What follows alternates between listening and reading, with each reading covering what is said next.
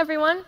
Today I'll be talking to you about our efforts to use nanopore sequencing to circularize bacterial genomes directly from the human gut microbiome. So in the Bot Lab, we study the human gut microbiome because it's very important for human health and disease. There are a number of ways in which it impacts us. For example, in our ability to extract energy from food, to regulate our metabolism, to out-colonize and protect us against pathogens, to regulate our immune system, and to produce essential vitamins. However, our understanding of the microbiome is incomplete. We know very few of the species that are present there, let alone what functions they might be having. So there are a few ways that we can continue to illuminate this space. One is through isolation and culture.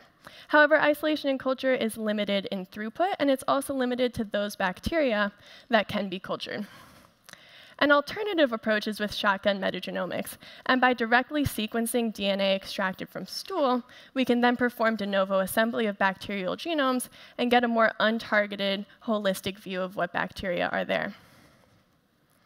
And so de novo assembly follows this pipeline. First, we extract DNA, sequence short reads, assemble those reads into contigs, and then because this is metagenomics, we bin those contigs based off of similar characteristics, such as tetranucleotide frequency or similar relative abundance. And so those contigs are binned into draft genome bins, and we call them metagenome assembled genomes. However, bins sometimes are very accurate. Other times they can be incomplete, or they can be contaminated with contigs that actually should belong to other genomes.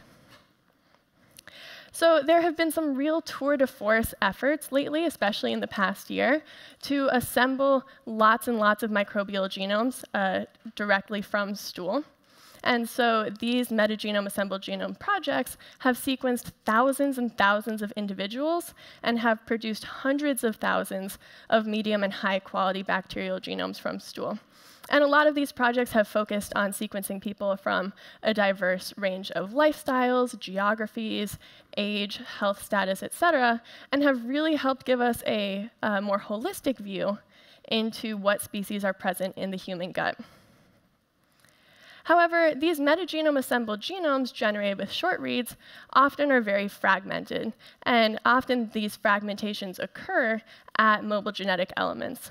So mobile genetic elements includes a large class of different genomic elements that are often repetitive within or among bacterial genomes. And so this can include phage, insertion sequences, transposons, mites, and lots of things in between. And a lot of these elements can be repeated multiple times within a bacterial genome because they can autonomously or non-autonomously transpose. And they can also transfer horizontally between bacteria, for example, phage. And so some of these elements can carry cargo, so different genetic material with them. Others can influence gene expression. And they mediate all sorts of diverse phenotypes that are very important for our health, such as virulence of their hosts or antibiotic resistance. And so we wanted to be able to assemble bacterial genomes directly from the gut that can resolve where these elements are. And to do that, you need a closed bacterial genome. However, long-read sequencing was previously very untenable in the gut microbiome space because it was quite difficult to generate short or long DNA from the gut microbiome. So I'll talk to you a little bit about our efforts to develop an extraction approach and a computational protocol for the long-read sequencing of stool. So standard DNA extraction in gut microbiome labs yields very fragmented DNA. And this is because since bacterial cells are very hard to lyse, and because there's all sorts of other material in stool, we tend to extract DNA with this machine called a bead beater. And for that, we put stool into tubes, we add beads, and shake it vigorously for a very long time. And so you could imagine that this yields very, very fragmented DNA that's often in the hundreds or low thousands of base pairs. So Eli Moss in our lab spent a long time developing a very nice method for the extraction of highly intact DNA from stool. And so instead of using a bead beating approach, he uses enzymatic cell wall degradation using metapolyzyme, which is a mix of different lytic enzymes. And then we go through different purification steps. We use proteinase K, RNase A, we do gravity column purification, and then we select for high molecular weight DNA using spry beads. And so with this enzymatic approach, we're now able to yield these very nice peaks of high molecular weight DNA, often ranging from 10,000 to 45,000 base pairs in size. And so these elements are now long enough to span the full length of these repetitive elements, which often are in the low hundreds of base pairs up to a couple thousand base pairs. So then after sequencing this DNA, Eli also developed a new method for the assembly and processing of these long reads. And so we do a twofold assembly with either canoe or fly. And then we have some misassembly detection steps.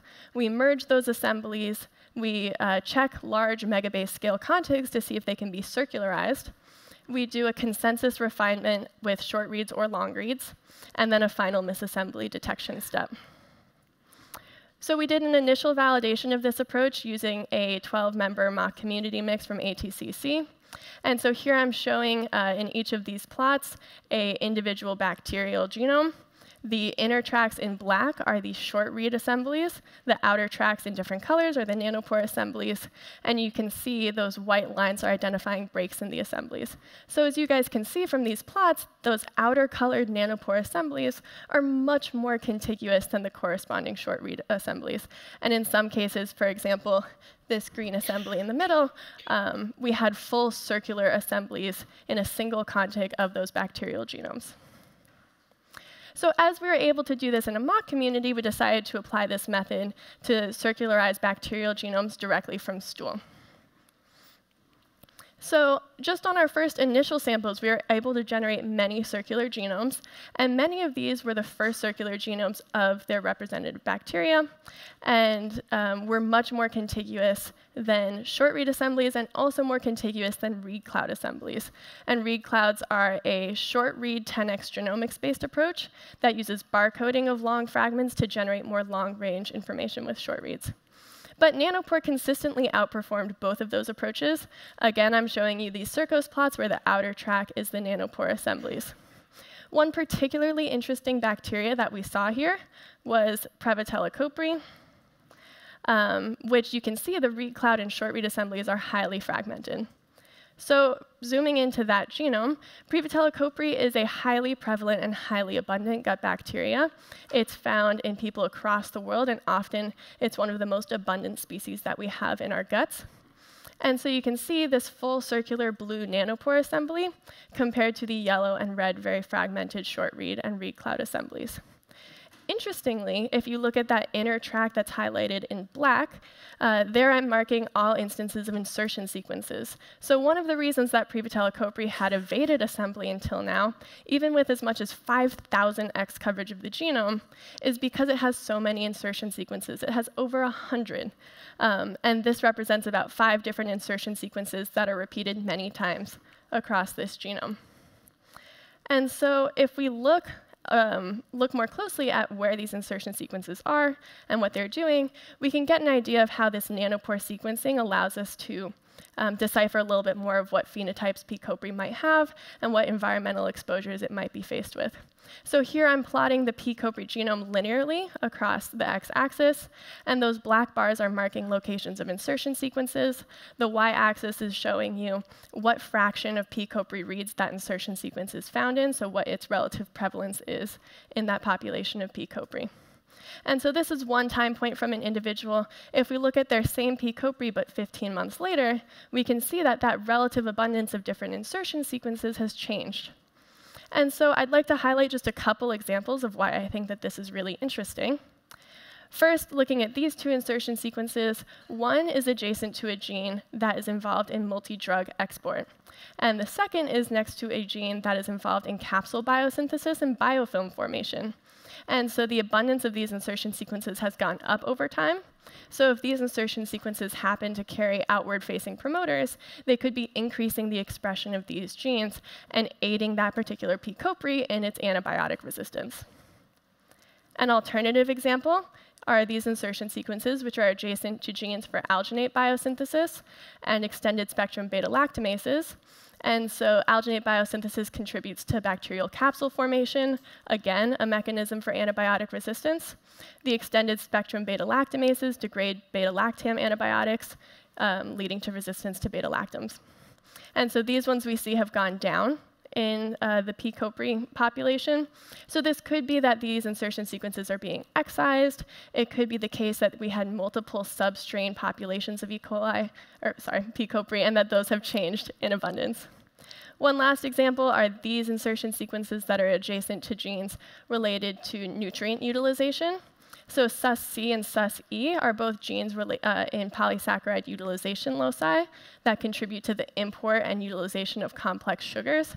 And then beta-galactosidase is also related to nutrient utilization. And we've seen that all of these insertion sequences also go down in abundance. So this could be giving us some insight into the changing nutritional landscape of what P. copri are being exposed to in this gut over time. So a second genome from this set that I think is particularly interesting is this one that I'm showing in the bottom right. That just has a question mark under it. And that's because when we first assembled it, we could not figure out what it was. It had no structural similarity to any other genomes that we found, and we were unable to classify it. However, a paper then came out describing this new genus called Cibiobacter. And this was described in one of those big metagenome assembled genome papers that I talked about earlier. And they described this genus as actually one of the more prevalent genera in the human gut, but no strong reference for this genus existed because it's been so hard to culture and so hard to assemble. But with Nanopore, we were able to get a circular assembly of it and confirm with 16S that it phylogenetically was similar to the Cibiobacter genus. And so Cibiobacter is also a genus that has lots of insertion sequences, as you can see here in black. It also has 5 phage regions in it. And so if we look a little bit closer at these phage genomes, we can see that these phage don't only contain the genes that are necessary for phage propagation, such as capsid genes, but they also have other cargo that will affect its host phenotype, such as sigma factors and other genes that are involved in transcriptional regulation, such as secreted proteins, ABC transporters that contribute to antibiotic resistance, etc. So here's yet another example of how having a closed bacterial genome can help us learn more about the bacteria. We can de-orphan phages and get some insight into perhaps what environmental exposures this bacteria has been subjected to. So finally, I'd like to give you guys a brief vignette about some very new research coming out of our lab, where I've been using nanopore sequencing to classify new microbial dark matter in populations that have been traditionally understudied in the microbiome space. So we have a long-standing collaboration with a team in South Africa to study 2 different communities there. One is in Soweto and one is in Agincourt, and they are a more urban and more rural community, respectively. And we've been curious what the microbiomes of these South African women look like, as South Africa is a country that is in transition into a much more developed state. And so we previously had done short-read sequencing on a number of women from these populations, but unfortunately found that a lot of our short-reads could not be classified. So I'm showing you this violin plot on the right of what % of reads from these women were classifiable. And compared to 3 Western populations, such as Finland, Sweden, and the US, where the majority of their reads were classifiable, we actually found that there were some samples that were very poorly represented in reference databases, more similar to what you see in communities from Tanzania and Madagascar. So we decided to apply some nanopore sequencing to a few of these samples just as a pilot experiment to see if we could assemble some new genomes that are not present in reference databases. And that did end up working out. Here I'm showing you one Treponema genome. And Treponema is a spirochete that has evaded many culture-based approaches. And we were able to generate a very nice genome of it. Something that I think is interesting is that this Treponema genome is much less repetitive. So we don't have as many insertion sequences. I'm just highlighting 2 here in black. And it only has 1 small phage region. However, I am curious to explore further why the corresponding short-read assembly was so poor. You can see that red track is highly fragmented. So that could be perhaps the presence of other repetitive sequences other than insertion sequences. So finally, I'd like to talk to you a little bit about a limitation of this approach. We've seen in some of our human samples that even bacterial genera that are highly abundant still yield relatively poor assemblies. For example, here we had Bacteroides vulgaris, which is a very prevalent gut organism, present in the sample in a very high abundance. However, the genome that I'm showing you on the right, while better than the read cloud and short read approaches was not a circular genome. And this was disappointing to us because we were starting to get greedy and we really like circular genomes now. So this was left in around 5 contigs. But what we realized was that there is an inverse correlation between the number of species that are present of a given genus and the quality of the assembly. So as you can see here, there are actually 4 different Bacteroides species that are present in some high abundance in this sample, also a number of Parabacteroides. And if you look at the assembly graph of the Bacteroides cluster, it's very knotted up because the Bacteroides share so many similar genes, and they also show some extensive gene transfer between them. And so I think that this will be resolved as we get longer and longer reads. We'll be able to span more of these shared elements and be able to deconvolute these genome assemblies. So in conclusion, I've talked to you guys about our journey to develop an extraction approach and a computational protocol for long-read sequencing of stool. That's available on GitHub, and I'm also excited to say that our manuscript was just accepted a couple weeks ago, so you guys will be able to access that now. I've also talked to you about the circularization of bacterial genomes and how that allows us to gain more insight into their accessory genes and their mobile elements and what is changing in these bacteria over time. Finally, I've talked to you about nanopore sequencing to classify this microbial dark matter in understudied populations, and there will be a preprint of that up on bioRxiv hopefully in the next couple months, so you can check that out as well. So with that, I would like to thank all of the members of my lab. It's a really wonderful group. In particular, I'd like to thank Umi, my PI, Fiona Tamburini, who has spearheaded this South Africa project, Eli Moss, who really put in all of the legwork on getting nanopore sequencing up and running in our lab, and my funding. Thank you guys very much.